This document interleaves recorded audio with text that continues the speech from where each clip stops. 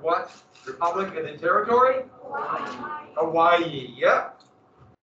And, oh, Fisk. He was best known for pushing what? That hierarchy of race would be what justification for colonialism or imperialism? Yeah, that's social Darwinism. And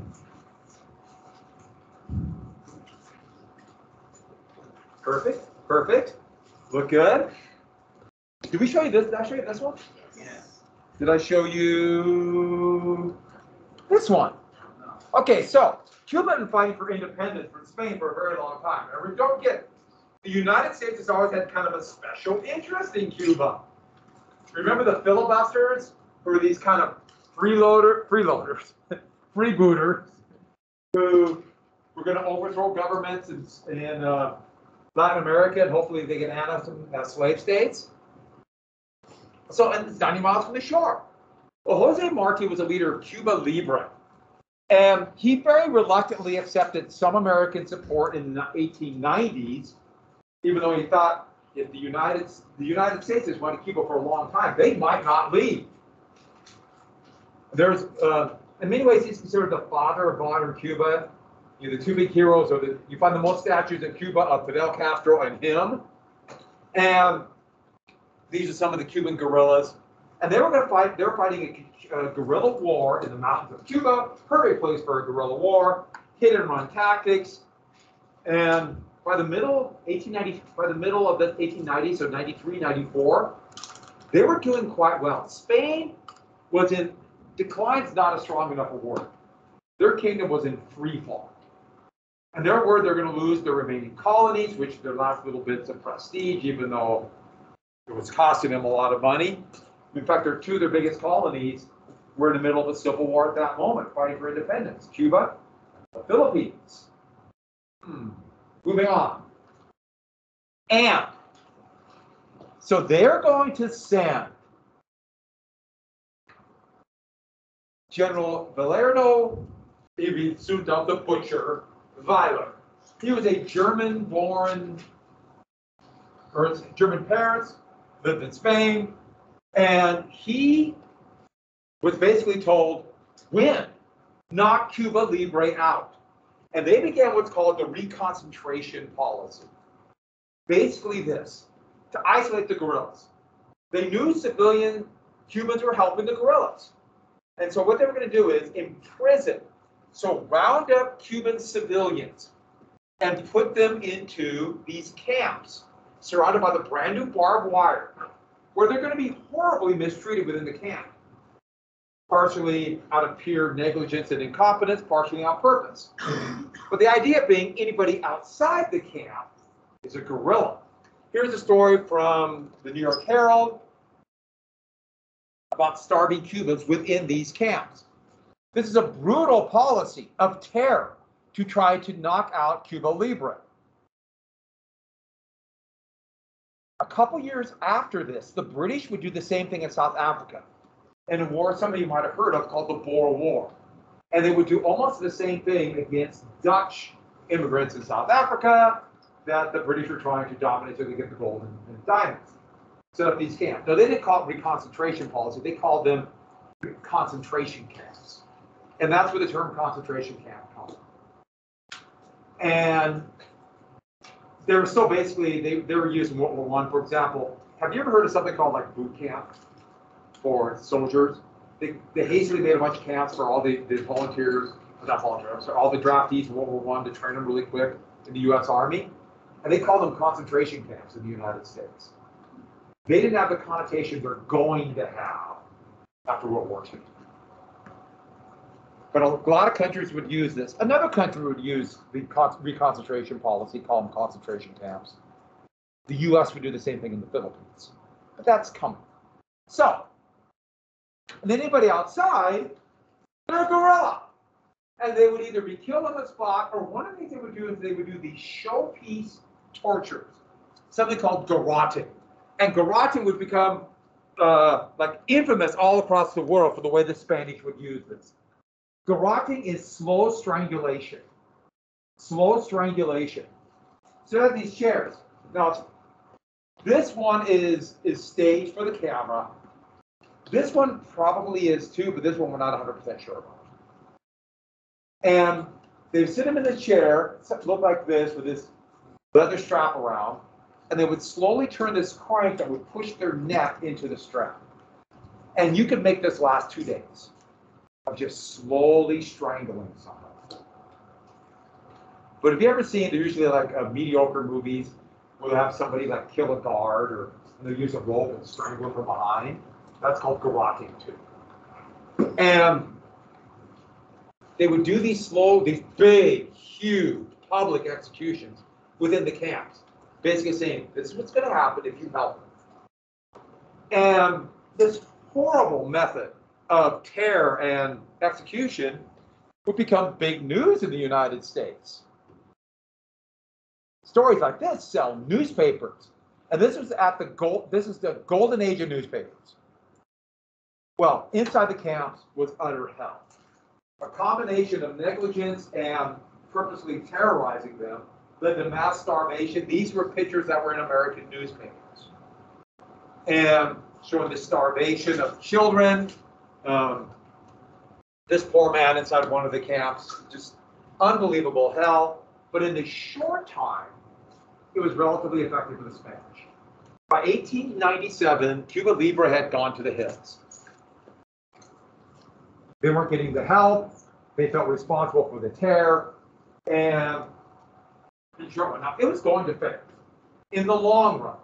But going into 1898, the battle had actually kind of worn down. It was not as much fighting, but in the United States, it was still selling newspapers. You remember what the term is for sensationalism in journalism? That's yellow journalism. Yep. And this sell papers. And the two main purveyors was the established Joseph Pulitzer and his World. There are other newspapers too. There were over 100 daily newspapers in New York City at this time. I know New York City had 4 million people, but people read newspapers. William Randolph Hearst took an inheritance, family got oil money from Ohio, and would buy the failing journal and turn that into a major competitor. How? He took Pulitzer's use of whatever sensational story, like this one. This is front page. Yes, a tragic story, but really? But this is the kind of thing that they would show. Money gone and alone, she determined to die. Oh, and then baseball scores. Okay, so that was the other thing. Baseball became huge because newspapers are perfect for stats from baseball games. Well, Hearst hired all these reporters to follow police around, look for the most sensational murders. In fact, both of them just went nuts. Right before this happened, they found basically this torso floating in Hudson Bay. And that became like the biggest news in New York City for the summer of 1897. And it was like, we got to find more bodies. This is awesome. I mean, the story about local TV news and newspapers, the slogan is, if it bleeds, it leads. Kind of horrible, but that's what they do. Sensational stories. And yes, obviously, it still goes on today. Well, I should add Pulitzer, who always wanted to act like he was this great reporter just reporting the news, but he was just involved in yellow journalism at first. He would use an endowment after he died to have the Pulitzer Prize for excellence in journalism. One of the kind of ironic twists. Yeah. They had a giant, newsboys had a giant strike. Or was that? For what? Say it again. Wasn't there didn't he have his union had a strike or whatever during this time? I don't remember. I'm asking. Yeah. And there was also a strike of newspaper boys. That was kind of famous at this time. Yeah. There's been 3 different movies made about this. No, I didn't hear what you first said, but yeah, there's and because they're obviously horribly mistreated. They're both, the little kids. But here's the thing: war sells newspapers, and the term for pro-war speech or talk is called jingoism, which, by the way, is a great name. It's too bad they don't use that anymore. The Jingoistic report. I mean, you see elements of that right now and what's going on in Ukraine, which we just aren't sure what's going on. I should add, it could have Russia could invade Ukraine anytime in the next 2 weeks, and after that it'll be too late. Mud. When spring hits, it just turns into a quagmire for 2 months. So they attacked in 2 weeks. We'll see. So, yeah. Oh, I had a question. So here's Cuban mother, and yeah, this is obviously elements of truth of this, and I guess it's supposed to be but I like the vulture on the side. But one of my favorites, this is such a good one. Frederick Remington was the great Western artist. There's a few of his paintings at the Historical Society of like epic cavalry charges. They're that kind of jingoistic. But you know, painters made money by doing these sketches for newspapers. So at the end of 1897, Pulitzer sent him down there. Said, find me stories, find me stuff. And he actually sent back in January of 1898, there's nothing going on in Havana. Cuba Libre's hit the hills, and there's nothing going on. And Pulitzer responded, you provide the pictures, I'll provide the war. Just send me stuff. And so Remington, you can see right here, you see the ton, Remington. This is one of his pictures he sent back that would be front page of the paper. So, Spaniards search women on American steamers, passenger ships. And this is as sensational as you could get.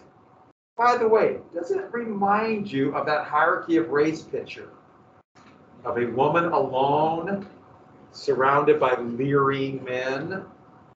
That same kind of thing. It's clearly, not only is she being strip shirts, but it's implying something else very horrible is about ready to happen. Did that happen? No, he's made it up. It sounded good. Here there were searches, and he thought, I know what he wants. Boom. Made up. But this is front page in the paper. How dare those Spanish? Bad enough that they're in Cubans, but to Americans. Cubans. So that gives you an idea of what they would sell. And this, jingoism sells papers. And so, where does the term yellow journalism come from?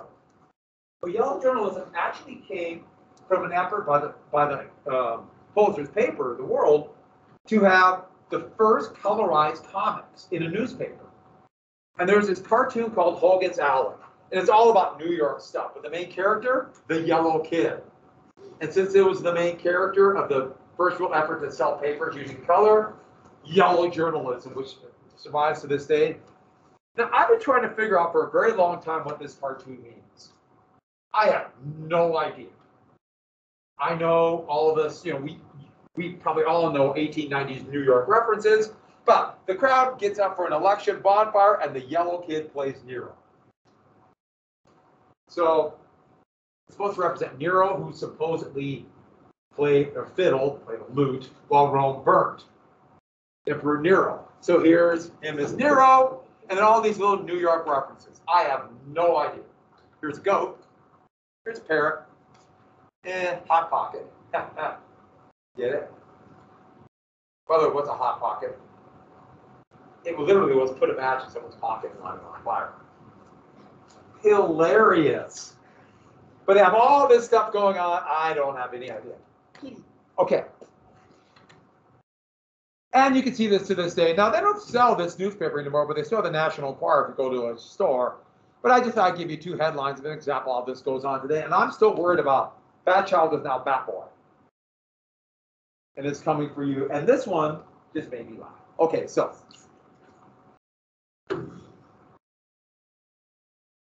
Cuba then. What was the U.S. position? The U.S. didn't really have one. McKinley vaguely supported Cuba Libre. Most people did not want war per se. Marcus Hanna didn't want war. War leads to insecurities of the market. If Russia invades Ukraine, there's already an oil shortage worldwide. It will only get bigger. If there's a shortage of something like oil, which is happening right now worldwide, what happens to prices? Prices will go up more. There's already a shortage. So, yeah, Russia, I have no idea what they're thinking. But they're just stopping at things. So, U.S. policy, though, is being pushed and prodded by yellow journalism. So here's another example of this. Remember those pictures I showed you about? They show Queen Liliuokalani, or that one where it had the Teddy Roosevelt carrying the Cuban up to the schoolhouse? Well, here is an example of what's going on in Cuba. Anarchy on fire. But what's causing the fire? It's not Spanish misrule. Spanish misrule is just frying Cuba. What's causing the misrule? Let me read what it says. The duty of the hour to save her, not only from Spain, but from a worse fate. So as bad as Spain is, if Spain is gone, what's going to happen to her? Yeah. And who's causing the anarchy? Cubans themselves. Meaning Cuba is not fit to do what? Rule themselves. Yeah. And look how they draw her. It's not the same face for like they show for Queen Liliuokalani trying to justify that. That's to be sympathetic. Look at the characteristics. Look at the features. You'll see this time after time before the war. After the war, it'll switch. So, with that. But then going in 1898, Dupuy Delhomme was the Spanish ambassador to the United States.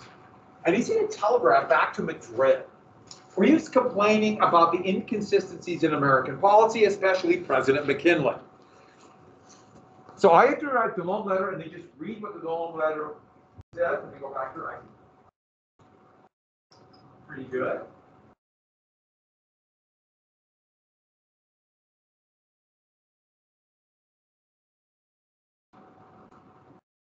By the way, don't you love his mustache? Yeah, I'm lurking behind you.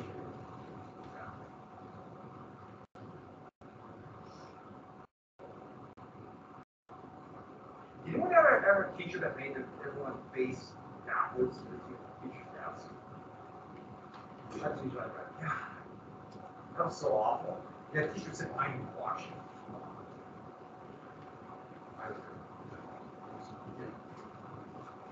Somebody's a little paranoid. What's he calling McKinley?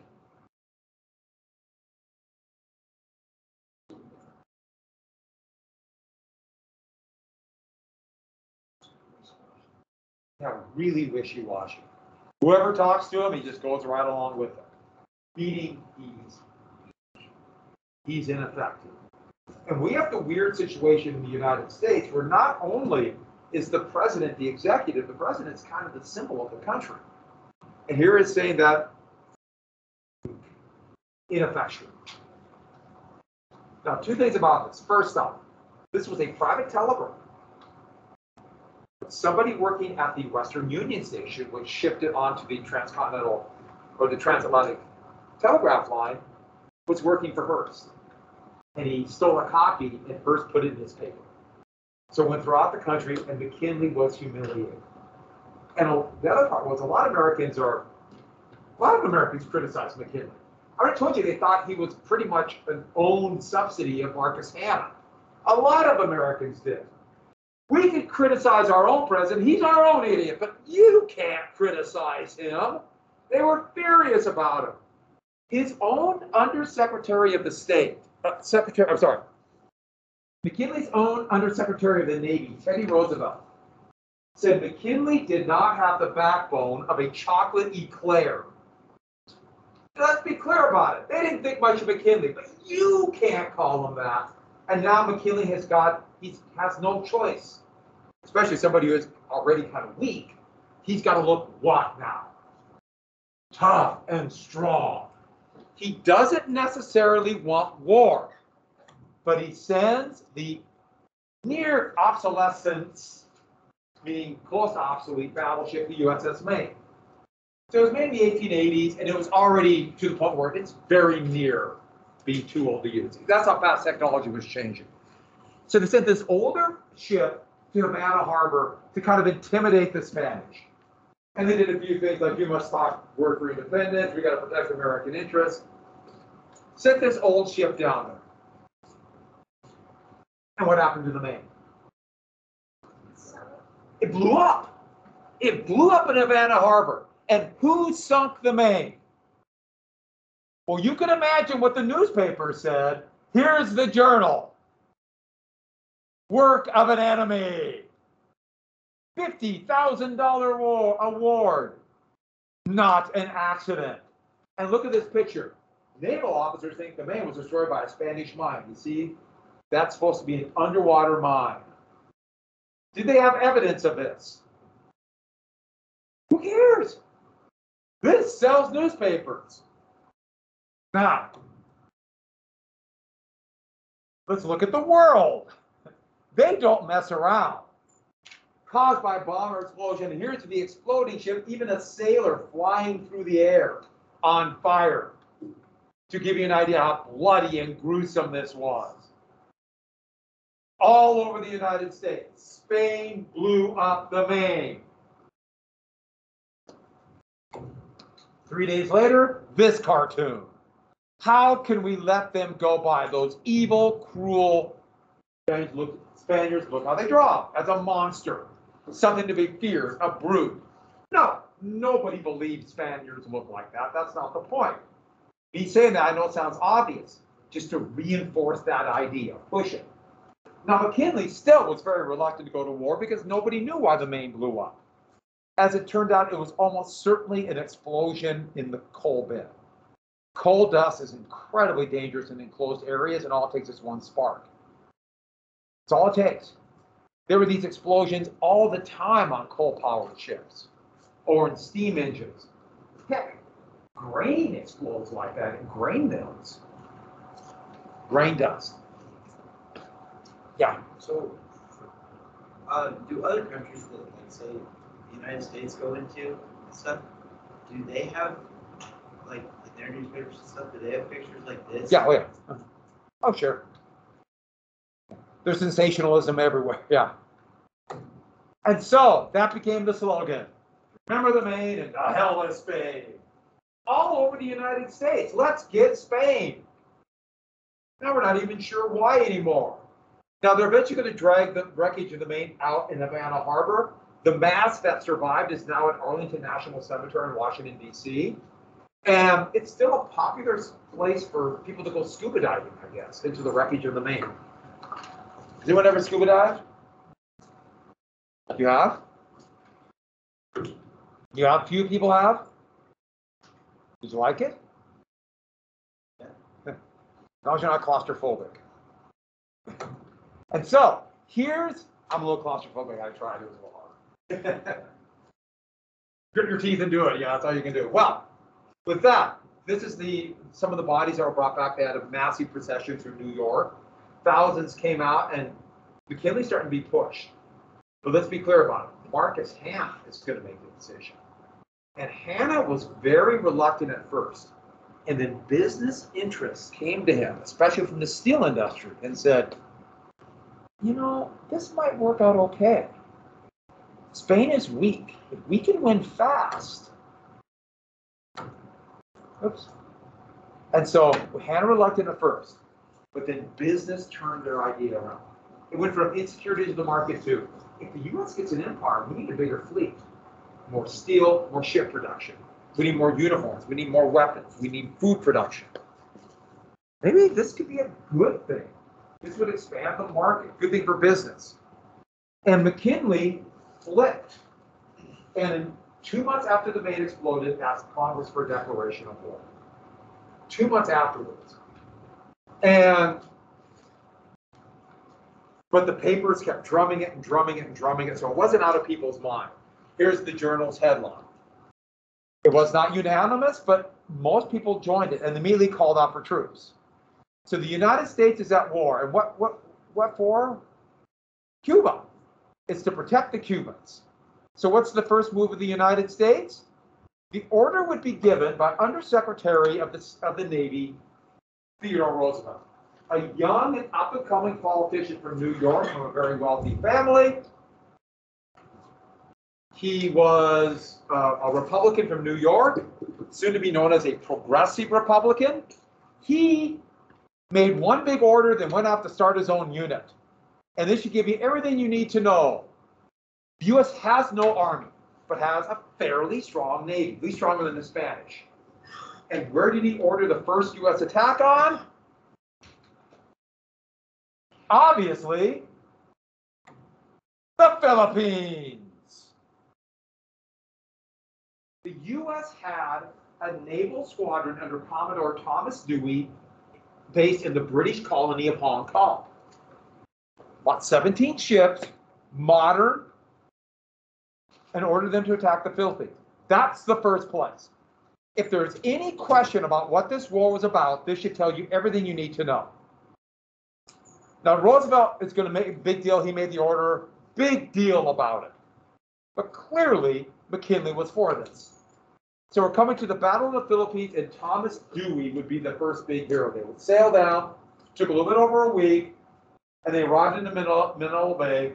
The Spanish had 17 ships, but they still had most of them iron armor, older guns. The United States had modern rifled guns using the new cordite smokeless powder. So they had 8-inch guns on some of their ships that could fire 15,000 yards. Now I want to be very clear about it. They didn't know how to aim them. Over 99% of the shells the United States Navy fired in the Battle of Manila Bay missed. But the Spanish hit nothing. They were still training like they're firing something 100 yards. They didn't realize the power of these rocket ships. They would start to realize in the Russo-Japanese War, but World War I was still kind of a surprise. And there's Commodore Dewey as he sails into the Battle of Manila Bay. And as you can see by his countenance, he was somebody, okay, I was looking for Dewey, and this is the first picture that came up. That's Mickey Rat. Get it? All right, so the Battle of Manila Bay. And this was about as one-sided of a victory as you could imagine. The decrepit, obsolete Spanish fleet had no chance. And it wasn't so much that they were destroyed, but they were just run to ground. They basically had to hide. Some were hit, and they just surrendered. Now, the U.S. has no army. And so the Philippines, the United States went up and occupied the Philippines for 2 months. But the Filipinos declared independence because they thought the Americans were there to liberate them. They're going to be bitterly surprised. So with that, here's the Dewey smashes Spain's fleet. Dewey's going to become the first real big hero of the war. There'll be songs written about him. This was the golden age of sheet music, so there are all these really cheesy songs written about him. And big victory. His flagship, the Hartford, is in Philadelphia Harbor. You can go tour the ship. Just a little tidbit that I know. You're supposed to go, wow, what a tidbit. Okay. So, but to get support for the war, because a significant number of Americans did not want this war for empire, for various reasons, the Teller Amendment would be added to the Declaration of War. And this said Cuba's going to be independent. It's not a war of conquest. But it never fully said what independence meant. And what about the other places? Like, let me throw one out. The Philippines, perhaps Guam, Puerto Rico, all Spanish colonies. It didn't mention those other areas. It didn't mention the Philippines, which is kind of shocking. Declaration of War, Cuba independent, the first place the United States attack, the Philippines. Here's another one. Here is supposed to be a plague, and it's showing the bad guy in black. We talked about all the colors they would do. There's the American with poofy wrist things, but there's Cuba as the damsel in distress, and look at her face. Look how they draw her. This is meant to be sympathetic. So, there's another one. Uncle Sam protecting Cuba, and look at her face. This is very important. Propaganda has many different ways, defending against evil Spanish. The Spanish wore white uniforms. I know that's not good camouflage, but the U.S. still wore navy blue. Modern weapons, are still, after this war, everyone's gonna adopt khaki or some color that's a little bit easier to hide, except for, of course, the French. The French want to look good and have crazy courage. Yes. So they draw Cuba as a woman specifically working. Exactly. And look at the way her face is drawn, and we'll show it down the road. Remember how they drew Queen Lululemon? It's really important to see it that way. So the U.S. had to start organizing an army. There are only 28,000 men in the U.S. Army, and most of it was scattered in bases. Almost no one had led an army of any size that were still in the Army. The Civil War was the last time they did that. And here you can see many of the men had cotton, navy blue tops, cotton khaki pants. But most of the National Guard soldiers they brought were still wearing navy blue wool uniforms for the Civil War. In fact, they were still eating hardtack, the crackers from the Civil War. Somebody added an extra 0 by mistake. Somehow got to Montana for their quota. So Montana sent a disproportionate number of troops to the Spanish-American War. A lot. We had a very good rifle invented here called the Craig, a modern bolt-action rifle, but it tended to jam in humid weather. I'm sure that won't be a problem. One of those things. And then we never invested in machine guns. They were still using black powder Gatling guns from the 1860s and 1870s. But fortunately, the Spanish army who had better weapons, German Mauser rifles, their morale was horrible. A lot of they still called black soldiers, remember this is a segregated army. They're still called colored regiments, including 3 were still in Montana, 2 in Missoula, 1 in Miles City. They were sent to Tampa, and that's going to lead to what's called the Tampa riot. So these soldiers got there. The thought was that soldiers of African descent would be more or less susceptible to yellow fever and malaria. I mean, there's an element of truth to the malaria, but yellow fever, not at all. That's with sub-Saharan Africans. We talked about that when we got to the slave trade. But a lot of these soldiers, and these are some of the soldiers from the 6th U.S. Infantry Regiment that was based in Missoula, they assumed when they got to Tampa, because they were part of this big patriotic effort to attack Spain, they'd be treated as regular or equal citizens. And so they tried to go into restaurants or bars, taverns. But Florida, what were the laws that segregated the South? What do they call it? Those are the Jim Crow laws. Many of them were arrested. And they kind of banded together to protest this. And then this is going to lead to a fight between mostly white men of Tampa attacking black soldiers, then retaliating, and this is going to be called a race riot. And what's going to happen to many of the black soldiers who were attacked? They're going to be court-martialed. And this was quite a shock, but this was, remember, the most racist time in history. Teddy Roosevelt would recruit his own regiment. He doubled the Rough Rider, some cowboys from the plains, dandies from wealthy families. And the only reason we know so much about him is that Teddy Roosevelt was already kind of famous, but he was just interesting. He made great quotes, reporters followed him, they sent word back to him, said it's always about Teddy Roosevelt and this kind of slang the Rough Riders. And if you look up Teddy Roosevelt on the internet, you might see pictures like this of him all in buckskin riding up San Juan Hill. No, they were dressed like regular American soldiers. There's Teddy Roosevelt with a navy blue top, and they didn't have horses. They didn't have enough room on the ships, and they were in such a hurry. They just this pell-mell, frantic effort to go invade. They walked. So the cavalry walked.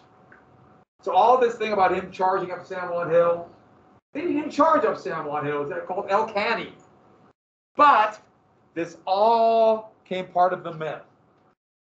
So the plan was Havana, too hard to take. The Spanish fleet was here at Santiago. And if they could take that or drive the fleet out, Spain would have to surrender. They got the Atlantic Ocean, the Spanish fleet's obsolete. I mean, the U.S. is just, the plan is knock that base out, Spain will sue for peace. Because Spain is already in trouble. So, attack here and also seize Puerto Rico. So they landed. Here's a very easy to follow map, right? Got it? Everyone good? Everyone happy? Here's Cuba. There's Santiago. They landed here and moved overland. This was such a horrible operation that they didn't have enough boats. So to get the horses they needed for the supply and artillery, they didn't have enough boats. So what did they do? And they put guys with bugles on the beach and hoped the horses swam to the bugles. But since most of them were bought relatively new and hadn't been in the army, they didn't know to follow the bugles, so some decided to swim to Venezuela. I hope they made it. That's all I'm going to say. But let's just put it this way. It was a disastrous operation. But fortunately, the Spanish were unmotivated. Most of the soldiers were conscripted. They didn't care. There'll be a couple fights, but there's hills around here. The most famous of these hills, we're going to jump right to it, was San Juan Hill. There was a fort on top. The 6th and the 8th U.S. Infantry Regiments took it. Teddy Roosevelt, watching the fight, kind of joined in and charged up alone on foot, because he had a horse, with the infantry regiments, and he would take all the credit for it because he was kind of a publicity hound, a major publicity hound. But this picture shows, because it's a watercolor, contemporary, and you see the Spanish up here. The only problem was the Spanish were all in white, so they would have been in white. But, do you see the soldiers? This is one of what they call the colored regiments. There was 2 black regiments who took it, but Teddy Roosevelt got the credit. And when he was asked about it, he said something to the effect of, well, those cowardly soldiers needed me to push him along the way. Well, no, that was not true, but so they did not get the credit, but that shouldn't surprise. By the way, see how the backpacks are so uncomfortable? The main way to carry supplies, wrap on top of your blanket, put your gear in it, tie it around your shoulders. Civil War style. Here's the citadel after the battle, and this became a postcard that they painted. This gives you an idea of the ferocity of the fighting. But once the U.S. could get guns on top of the hill, the Spanish position was untenable. They didn't want to fight this war anymore. Their fleet tried to escape. It failed. War over. Happened really fast. Really fast. So Thomas Edison decided to reenact various parts of this battle. He's in New Jersey, and they filmed this, and they would show these in vaudeville theaters. So this, I mean, you're going to feel like you're in Cuba right now. And look at the dramatic cavalry charge.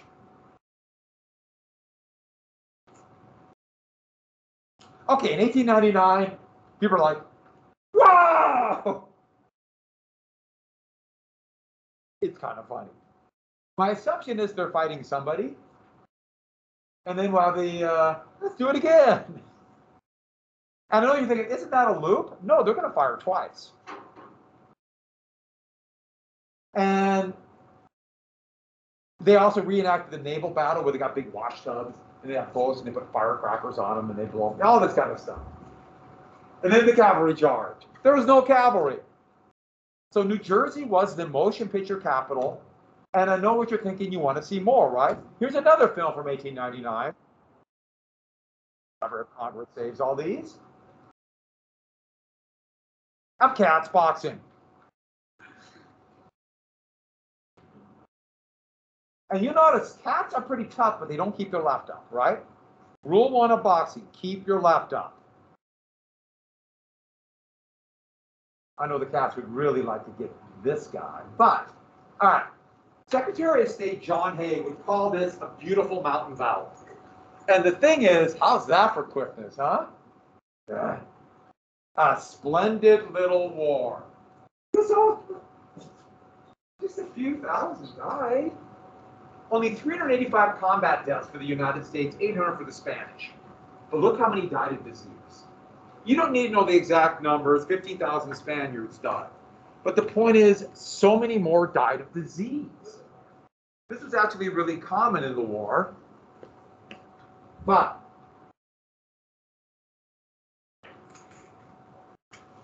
we're skipping out. Yellow fever and malaria. But what else killed lots of them? Food poisoning. These big food processors, these big companies got all these contracts for food. And they started, canned food was seen as a big boom for the soldiers.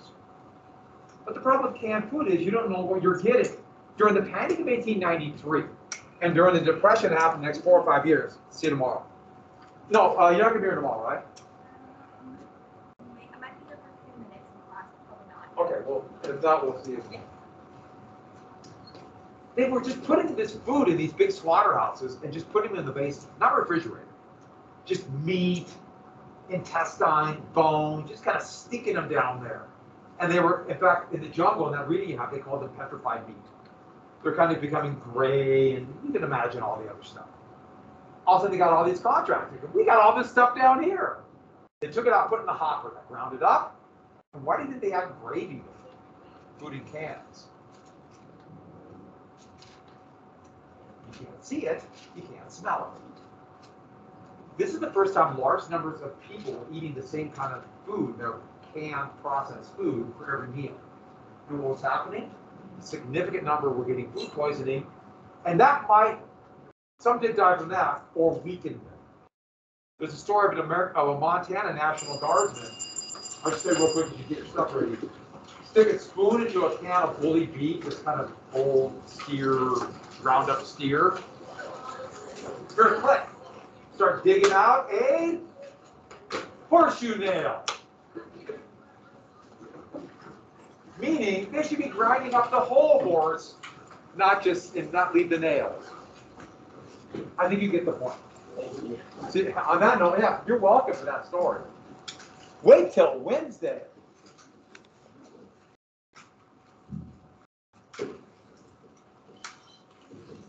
Master. See you tomorrow.